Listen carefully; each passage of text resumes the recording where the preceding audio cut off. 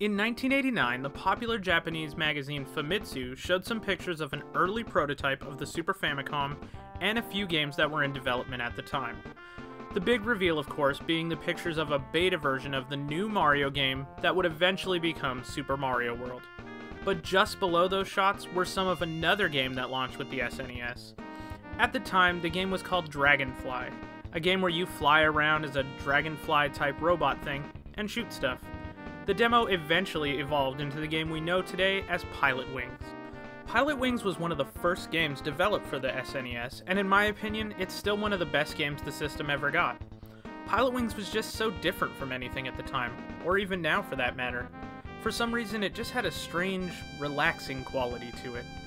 The graphics in the game are done almost entirely in the SNES's pseudo 3D mode called Mode 7, which was also used in games like F-Zero and the maps for games like ActRaiser and Secret of Mana.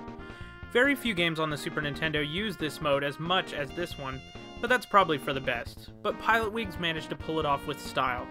The game does look a bit dated now, but at the time, this was the peak of gaming realism.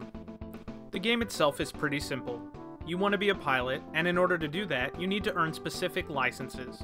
The only way to do that is to score high enough on the test for various airborne craft, including a hang glider, a rocket belt, and of course a small plane. You also have to skydive in some of the levels, which is a nice change of pace. Each course is scored by an instructor, and if your combined total reaches the score needed, then you pass and move on to the next license. It sounds really basic and boring, but it's actually really fun. Each aircraft in the game controls really well, and for once there's a flight game that involves basically no shooting at all. In the later levels you can fly a helicopter and shoot stuff, but to me the real fun of this game is the more passive gameplay that makes up the majority of the game. If you really want to fly a helicopter and shoot stuff, then go play Jungle or Desert Strike. You'll probably be happier. One last thing I do want to say though is that while I find this game relaxing and fun, I don't think it's very friendly to the casual player. It's not that the controls are complicated or anything, but some of the targets that you need to hit as far as scores are concerned are pretty tough. If you're a hardcore gamer, most of the levels will be challenging, but you'll be able to beat them with a little practice. If you're not, then it might be a little tough for you.